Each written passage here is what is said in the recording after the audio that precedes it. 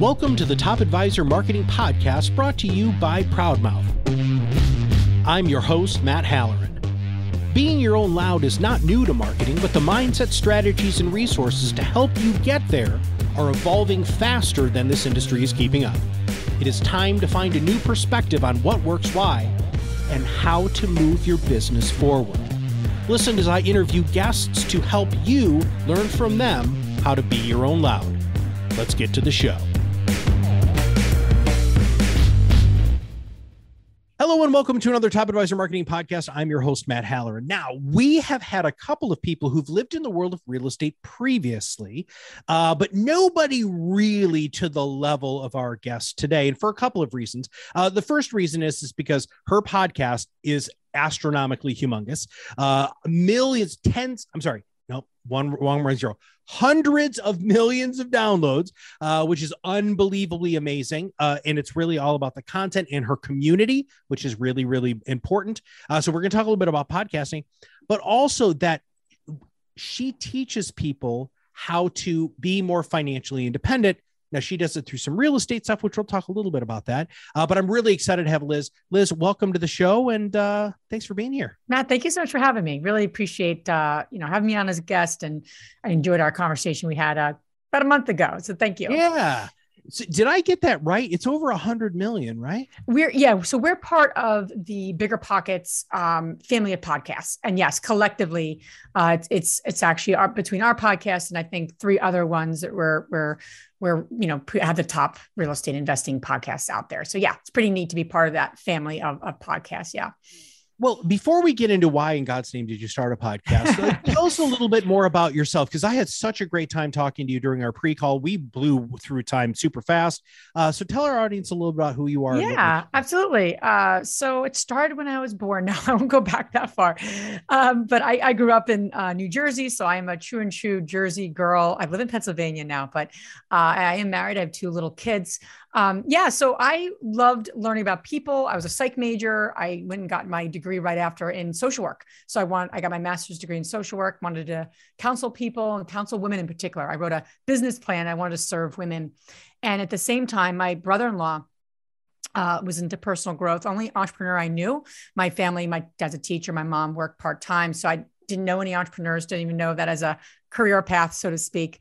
And he handed me Rich Dad, Poor Dad by Robert Kiyosaki, little purple book. And that completely opened my eyes to passive income and having money work for me. And you could do that through investments. And it's just like this, it was almost like learning a whole new language as a 23-year-old. So at that point, I actually shifted and said, I want to get a job in sales, because one of the things he talks about is getting a job in sales, getting a job as that type of line of business. And I loved helping people, but I knew to help people, I need to do some things differently. So I actually ended up not getting a traditional social work job. And I ended up getting a job more in corporate, in consulting and sales. Same time I met my now husband, and we started learning about real estate investing. We knew nothing, had no money really. So again, those are really not great characteristics for building an empire, but we were young and hungry and worked really hard and took a bunch of courses at the local RIA meetings, the local real estate investing meetings. And we bought our first investment property in our early 20s, which is a duplex outside of Philadelphia. My father loaned us the $30,000 we needed, and that kind of got us going in that path. And simultaneously, my husband quit his job. We ended up growing our portfolio. Now we're mostly, we have managed and own over 1,000 units in 4 states. But it wasn't a linear road. There was a lot of ups, downs, twists, turns, mistakes, everything in between. But we got our start in investing and grew our business that way. And a few years ago, started the Real Estate Invest Her community for women in real estate investing, because my partner and I, Andres and I, saw the need and said, where's the women in this business? We'd go to conferences, we go to meetups, we go to wherever. And it was almost like, oh, you here with your husband? And I'm like, no, actually, I got my husband involved in real estate investing. So anyway, long story short, we both have this passion to empower women in particular in this business. And the more we've gotten involved 4 years later, the more of a need there actually is. So we have community meetups across the country, 53, and growing, platform for women. Well, when we had talked originally, we experience the same thing in financial services, right? You walk in and it's a sea of old white guys, right? It's not, there's no real diversity. There's no real inclusion, and there's no real representation of 51% of the population, right? Which doesn't make a lot of sense. And because of that, you and I talked about previously, a lot of women don't see themselves in this role, which is why this whole Invest With Her things, all the meetups that you guys do is so incredibly powerful. Now, why in the heck did you start a podcast? I mean, right. That doesn't, I mean, you guys had already, I'm air quoting here, kind of made it as real estate pros. Why was the podcast one of your chosen means of getting your voice out in the marketplace? It's interesting. I think sometimes there's accidents, and then there's sometimes a very intentional reason we do things. So the podcast was actually very intentional. And Andres and I, my partner and I, had started a mastermind of women. There's like 5 of us on Skype. We were using Skype long before Zoom.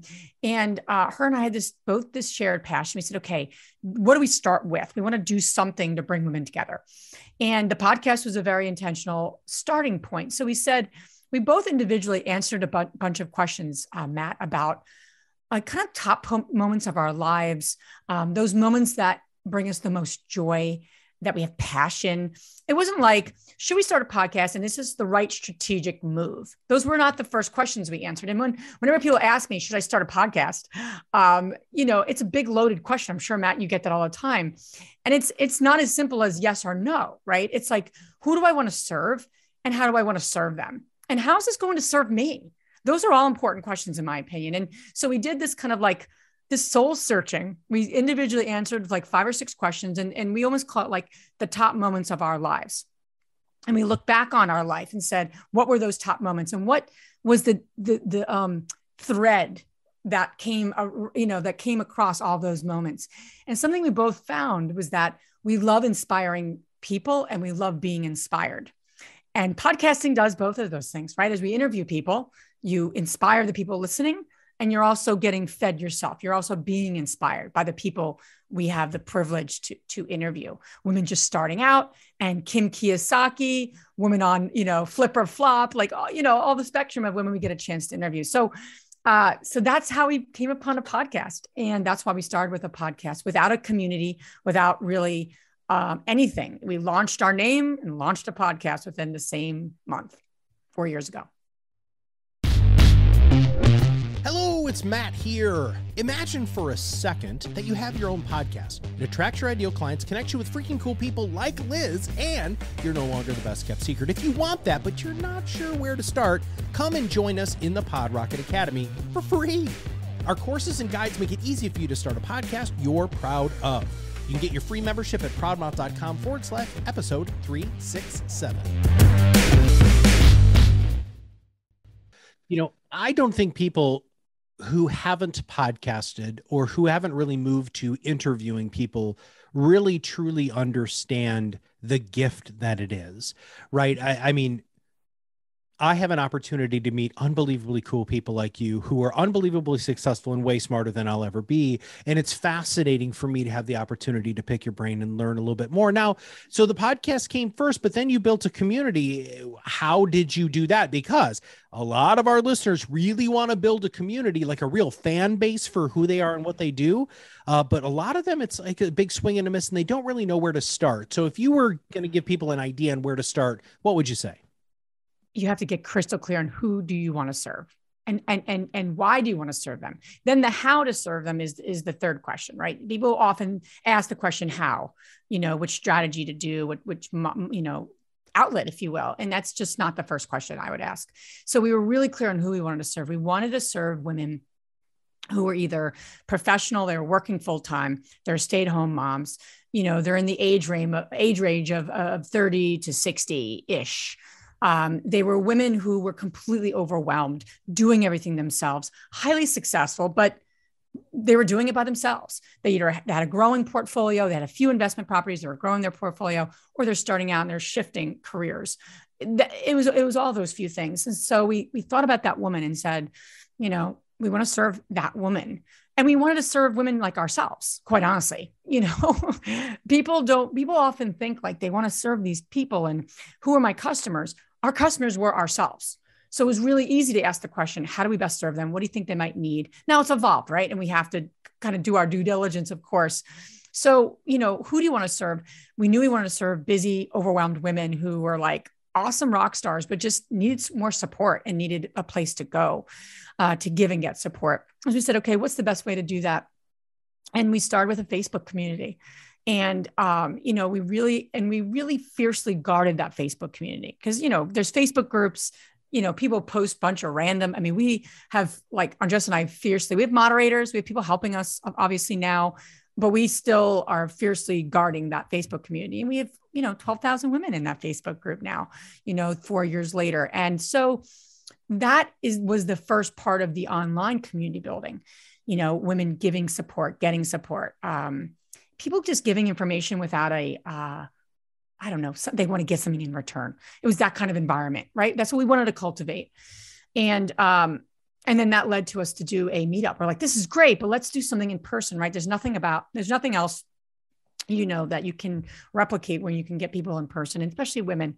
And so we started with our first meetup in Philadelphia and said, let's get women together, and we will have, this is not a chit chat. We'll have an agenda, women speaking, even if the goal is to build relationships, at least there's a focus. Women have a lot to coordinate to get away for an evening. So the last thing you want to do is waste their time, right? And we don't have time to waste. So that's what started there. And when women in the Facebook group would be like, hey, I love what you're doing. I want to invest for a meetup. And we're like, well, physically we can't get to Nebraska, because of the way we think, right? So we had women starting them. We started a process, and we have a meetup team now. I was leading all of our meetups for many years, for the first few years. Now we have 54 meetups. So we have a growth plan, and our goal is to have a meetup in every geographical area of the world. So women can jump into a meetup, meet like-minded women, give and get support. And that's completely community building. That was a net gain. It was not meant to create a revenue stream. We've had ideas on how we might be able to do that to serve women better, but it really started as just a pure community building. Well, so that's fascinating.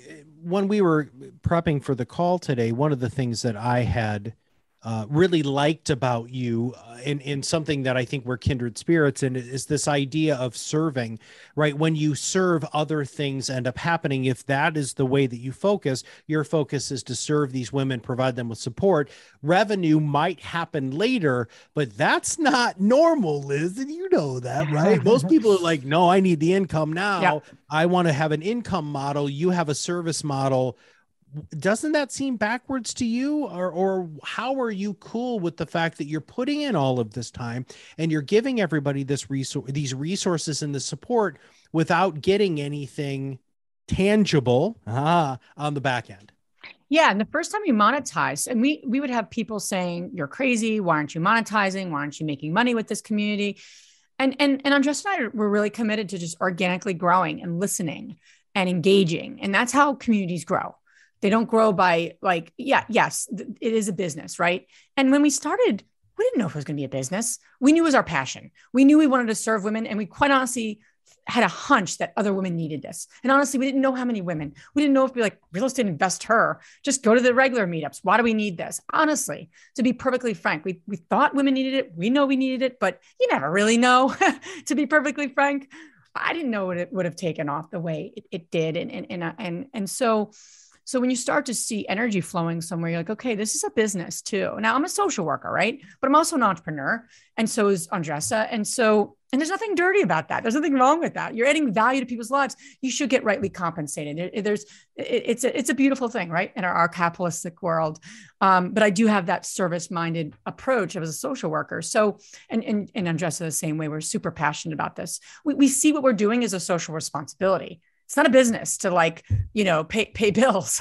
This is a social responsibility. So the next generation of women can see women in roles of leadership and in finance and financial independence. So they don't have to stay in a relationship 4 years longer with their spouse, which happens all the time because there's financial decisions being made, right? Or an abusive relationship, or make the long list, quite honestly. But I know your question was about monetizing, and we started monetizing. We charged the first time for our virtual summit the year of COVID. So COVID happened and we said, okay, let's do a virtual summit. And I think we charged $49 for that. And you would have thought we were asking for $1 million. It felt so awkward. We're like, oh my God, is anyone going to pay this? And then the first 10 people bought tickets. We're like, awesome. And then we ended up having like 200 people there.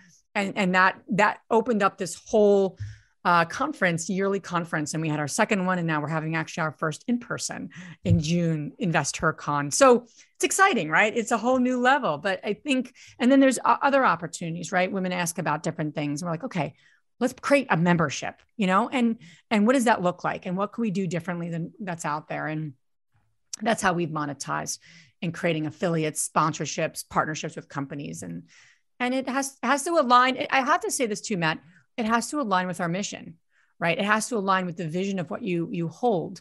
You can make money in all types of ways, but it has to align and it has to feel right and it has to serve the women. We're very conscious of that, especially from a business development perspective, right? Is this going to serve the women that we're looking to serve? If the answer is no, I don't care how much it is. Even joining Bigger Pockets podcast, right? It's a great opportunity for us, bigger platform. Our downloads will probably triple or we knew those things could happen, but is this going to help the women we're serving? And that was a question we had to answer before we said yes. And I think that's an important question to answer. So mission sounds to me like that's something that's so vital. That really is your North Star. What is your mission? To empower women to live a financially free and balanced life. See, you know what? First off, I knew you were going to pull that out like that. Right? I say it every day. I say it on our podcast. So absolutely. Yeah. And so I absolutely love that. But the other reason why I like that so much, it's clear, it's short, and it's succinct. Right? That is who you are, what you do, and why you do it. Right? That's awesome. And that's what a good, real mission for the organization should be. Now, so you've created this community. So you use the word organically. So I have to challenge you on organically because there's still intentionality with organic growth. That's true. So how were you intentionally organic growing this community, especially the one, not just the listeners for your podcast, because this is all kind of, all working together, but how did you get 12,000 people with intention through organic marketing in your Facebook group?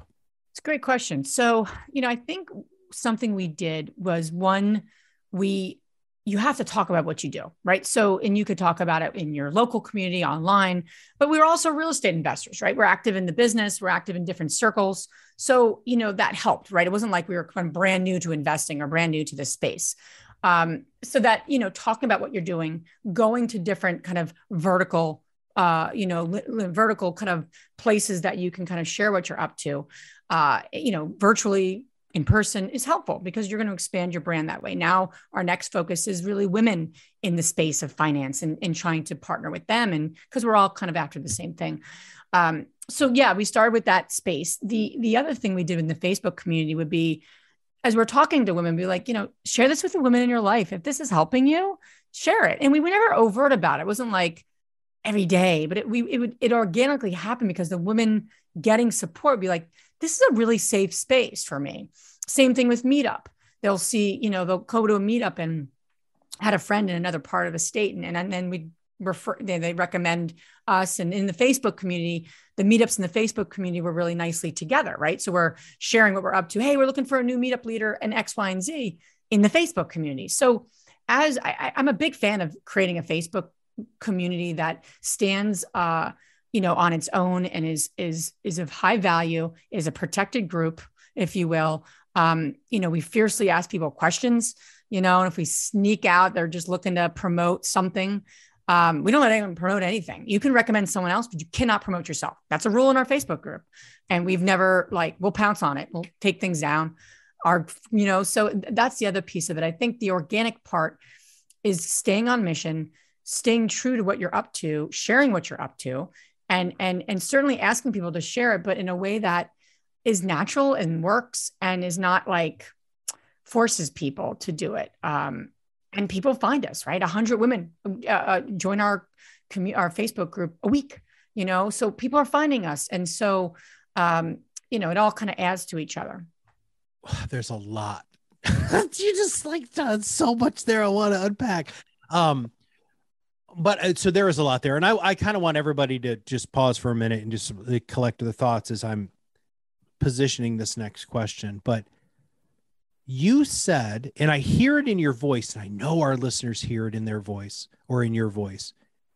There's a level of pride. There's a level of excitement. There's a level of joy that this brings to you. So when you are asking for referrals or when you are asking for people to join, it's not coming across as what can I do to get you in this car today? It's I want to help more people, help me, help you, help them.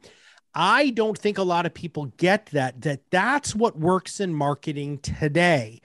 This high pressure, what can I do? Sell, sell, sell, sell, sell, always be closing. That's not the world that really works functionally, especially if you're trying to build a tribe, which you have built. You built a tribe that has a service mindset that is there to do good work for the right people.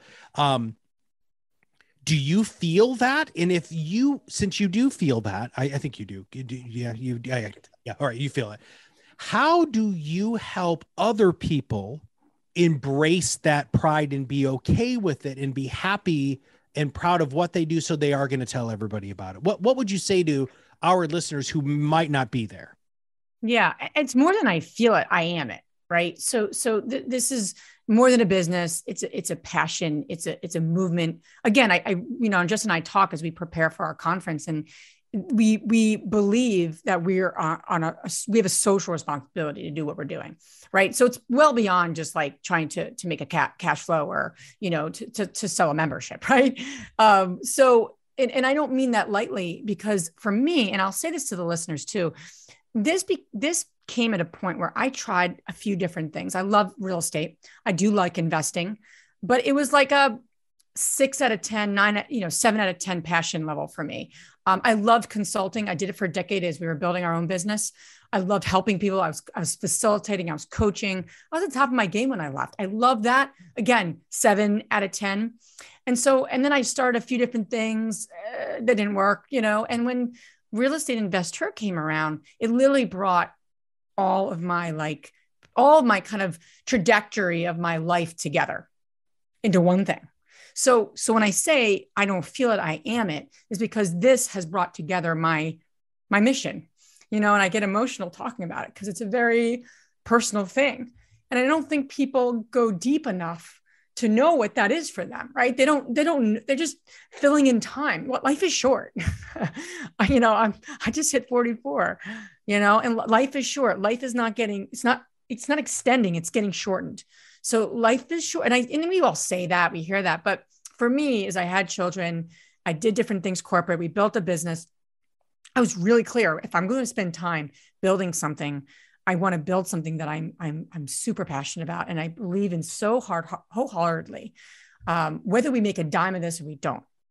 Now it's a business, so it has to make money, right? There's a whole other element of that, but I do believe that. So for the people that are in our tribe, in our community, they have the same passion, and they'll protect the real estate investor and investor just as much as we do. So it's not just Liz and Andressa, which is cool, right? Our meetup leaders and women just been in our community.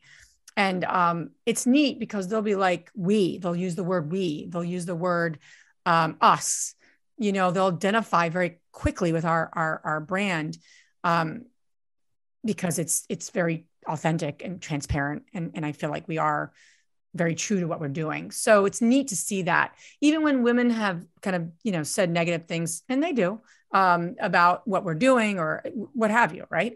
Listen, that happens, and not everyone's going to love us or believe what we're doing is even necessary. And I've seen other women jump in and defend it as though it's their mission, it's their community. And it is. Andressa and I were very intentional when we started too, Matt. And I think people need to really get clear. We said we do not want to be the only thought leaders of this community.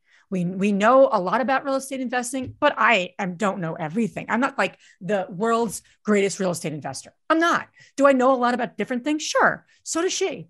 So we envisioned a circle, and that's why our conference is a circle, and that's why we're very committed to circles, is because if you think of a circle, it's everyone, right? It's not like the two people here and then everyone listening. Andressa and I had this conversation at one of our first meetings talking about this community. We said, we want to build a circle. We do not want to be the only experts. It's not about us. It's not like the Liz and Andressa show. Yes, we're the leaders of it. Sure. But we're not the only leaders of it. And there's mentors that know bunch more things than we do. And that's great. And that's the kind of community we wanted to build. And I don't know if everyone has that. You have to put your ego aside.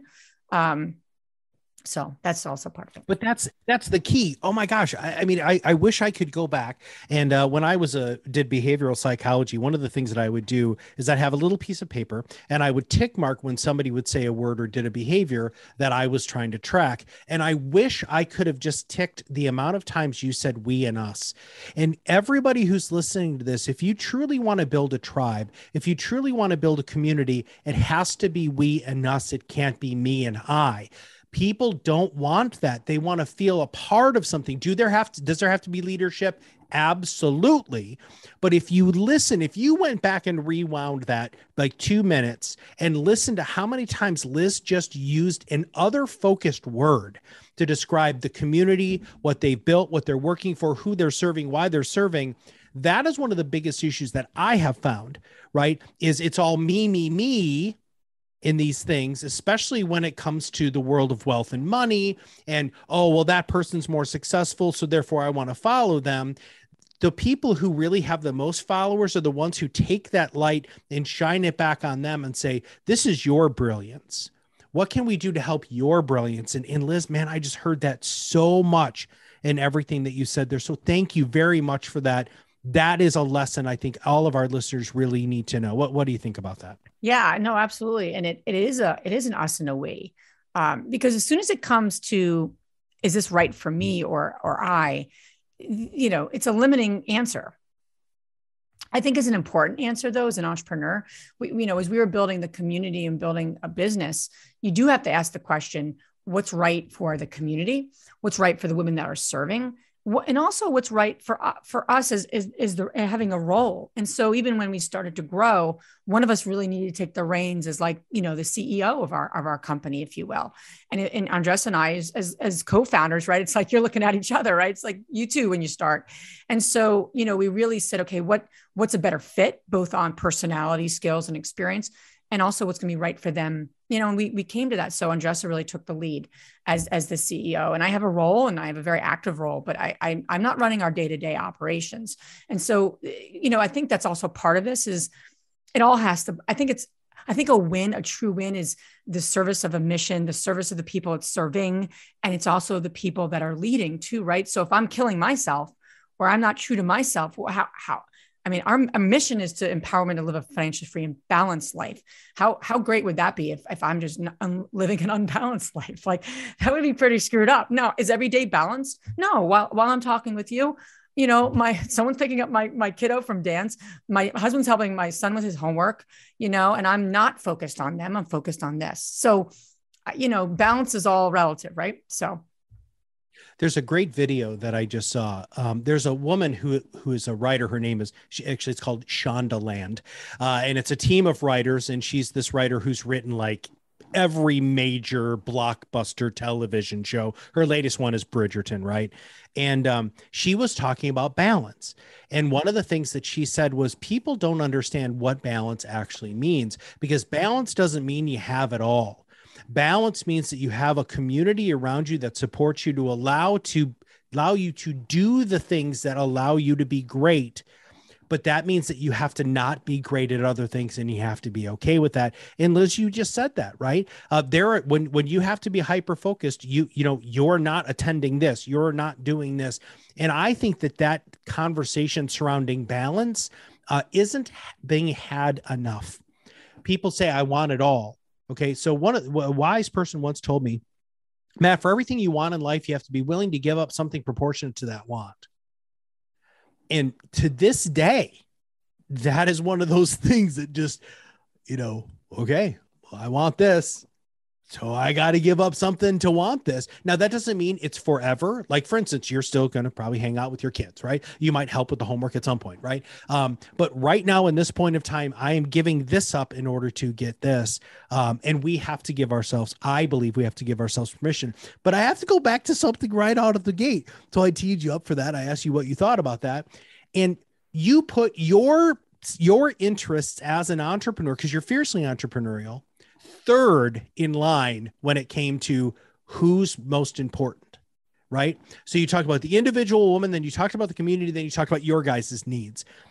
That is so wonderful to hear because, again, your consistency of focus and message is one of the reasons why you have such a strong following. And for those people who are listening to this, where did you put yourself in that? Was it the end client first, the community second, and then you third? No, most of you are putting yourselves first. And I think that that's where you become incredibly misguided, very self-centered, and you're not truly serving the people that you want. Now, if you could give, Liz, anybody who's listening to the show. So we generally work, as you know, with independent financial advisors who are trying to increase their influence. And you have achieved a level of influence. I would truly call you an influencer in the real estate world. And not just that, but the female entrepreneurial world, right? You are truly an influencer. If you could go back and do maybe one thing and make a little tweak to maybe have accelerated this or to feel like you were more successful quicker, what would you have done? Stop doing everything myself. I mean, I grew up in a family that was, I mean, hard work ethic was something that was literally ingrained in my DNA. And I know how to, I mean, I can work all nighters. I mean, I can just work my tail off and I'm good at it, and so, but I don't want to be good at it anymore. As you get older, you're like, this isn't smart, right? I don't have to do everything. So I think when my husband and I first started our business, we were doing everything and we needed to do everything, right? Even just hiring that first bookkeeper was scary. And like, I was a horrible bookkeeper. And then I missed a mortgage and my husband's like, I think it's time to hire a bookkeeper, Liz. You're getting fired from this job. I was like, no, I could figure it out. Meanwhile, it's just not my skill set, right? I know this. And we know these things, it's like people are pretty smart actually. But I think what happens, Matt, is we don't take the time to have just some quiet time for ourselves on a weekly, monthly, quarterly basis and really ask the tough questions of like, what's working? What's not working? What do I need to do differently to have the lifestyle that I really want? And so if I asked some thought-provoking questions earlier on and stopped working so hard, probably the answers would have come quicker and I would have made I would have made changes earlier. But I do appreciate people. And as we've grown our team and we're still growing our team now, even with Invest Her, for the first 100 episodes, Andressa and I did everything. She edited everything and I did all the show notes. And so now we have a team who's helping us, which took us, we're a little thick-headed. It takes a long time for us to figure that out, or used to at least. So I think I would have done that differently. I would have probably hired people faster. And so the decisions we're making now, right, as we grow our own team and company, we're trying to make those same mistakes. But I think being a hard worker could sometimes get in our way, especially women, because we do it all ourselves. And then we wonder why we're just dragging and not happy or feeling balanced. We're in our own way and we need to stop and really get connected to that. And I have a weekly kind of meeting with myself in the morning on Friday mornings. I sit at my little table. I like to do like a spiritual prayer in the morning and meditate. And then I ask, what's working? What's not working for me right now? And I just see what comes up, especially as an entrepreneur. And I think we need to give ourselves that space. It's like going to the gym. No one's going to come and drag you. Well, there are personal trainers who do that now, but no one's going to give you quiet time. That is probably a business now, but no one's going to like wake you up and go have your quiet time. You have to do that. It's the most important things in life come from internal. And that's sacred time now. I value it. I used to get up and just get into my day. So for everything you want in life, you have to be willing to give up something proportionate to that want. There are 5 things that you can give up, right? Time, talent, treasures, relationships, and control. And I think that time is one of those things. And you said it, time, we're not getting any more of it, man. Every day we're on this planet, we have less of it, right? Relationships, which is either, the right relationships, as you said earlier, you're empowering women to be able to get out of relationships and not necessarily have to be financially tied to a relationship or an environment that is not beneficial to them. Right. Control. That's where most of us fall down. Right. It's, I know I'm going to do it. So therefore I am going to do it. Whereas, there's probably somebody out there who's smarter, faster, better, stronger than you, and having that ability to have that reflection to be able to get rid of it. But I love the time reflection component. And you're forcing me now to think about, Matt, when's the last time you did that? And it is not frequent enough, right? As entrepreneurs, we all know that time is a huge asset that we need to be controlled surrounding. But when you give yourself the space, in fact, I'm going to digress for a moment. I was just talking to a lady about my interview style. And one of the things that I like to do is space, right? So I do it naturally when I'm interviewing people. I give them space. I give them the environment, hopefully, to share. But I need to be doing that better. And I think a lot of our listeners need to be doing that better. So Liz, that's awesome. Now, my favorite question to ask in the whole podcast is, what should I have asked you that I didn't? I like that question. What should I have asked you that you didn't ask me? I think the biggest learned lesson, I think what has helped, because we have had a lot of challenges in our investing business that I didn't speak to. Literally money stolen from us, like a mini Bernie Madoff, like stealing like $750,000 of us and our investors' money 2 weeks before closing, getting sued. I mean, I can make the long list, like really tough situations. And I'd say, I think the piece that we often overlook, we're looking for that secret recipe. We're looking for that secret, what do these people have that I don't? And honestly, just not giving up is really, really important. I'd say that's probably one of the most important things that has helped us through our own journey. So I can, we have created some success in a growing profitable real estate business so that I can step away, because I was doing a bunch of things in that business to really focus on my passion, right? And where my God-given talents have led me, right? Had that all not happened that way, I don't know if I'd be doing InvestHer right now, and honestly, and I'm very fortunate. I feel very grateful that I can and spend this energy where I am and being home with my kids and having a balance. So I guess that, we underestimate not giving up, but honestly, like in 16 years of a lot of tough things happening, if we had given up, I wouldn't be sitting here talking with you. And so it seems simple, but it's probably really hard. And I'm not saying keep doing the same thing and expecting a different result. I'm not saying that, because that's just insanity and stupidity, right? We know that. I've done that plenty of times. And I'm like, why am I not getting a different result? That's not the advice I'm giving. I'm giving more so like, to really move through challenging times, to have that context of not giving up, staying true to moving the needle, if you will, and then adapting. What's working? What's not? What's working? What's not? What are other people doing? What can I do? What's my true passion? Just constantly. I mean, I've literally psychoanalyzed myself, right? Throughout many years, which sometimes you go crazy, but in a good way, right? And so I'd say that's what you didn't ask me. And what's that been that thread that's helped us get through some challenging times? Because it's not all roses. I talk about those things on our podcast. I talk about mistakes I've made. I talk about the stuff I'm working through now, right? As a leader.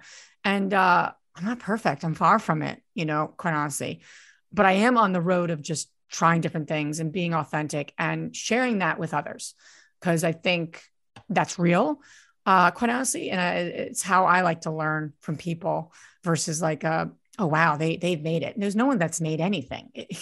We're all on a journey. And we say that all the time, with the women in our communities, that we're just on this journey with you. And we're dealing with different things. Right. So. All right. If somebody wants to reach out and find out more about you, follow you, listen to your show, we're going to have a whole bunch of links in the show notes. But if somebody wants to engage you in any way, shape, or form, number one, who should it be? And number two, how can they do it? Yeah. So obviously, there are a lot of men who like our podcast, and there's a lot of men who support our community and they're allies to our community. So I always welcome, engaging with men, obviously, and adore them. So I certainly don't want to say only women, but obviously our mission is to support women. But I always invite men to be knowledgeable about our community and our movement, because they're part of the solution as well. But the real estate investor, HER.com is a great place to start. You can get a link for our podcast, our Facebook community, our meetups. We also have our InvestHer Con coming up. So if there's a woman in your life, or you are a woman who's at any point intrigued about investing in real estate, especially in these crazy times, whether it's a vacation rental or, retirement planning, or it's just like, you watch those shows on HGTV and you've always wanted to invest, or you have some investments and you're like, you know what, I'm going to take this to a new level. We're holding a conference just for that purpose, June 23rd and 24th. And it's going to be really a transformational experience for women. That's our goal.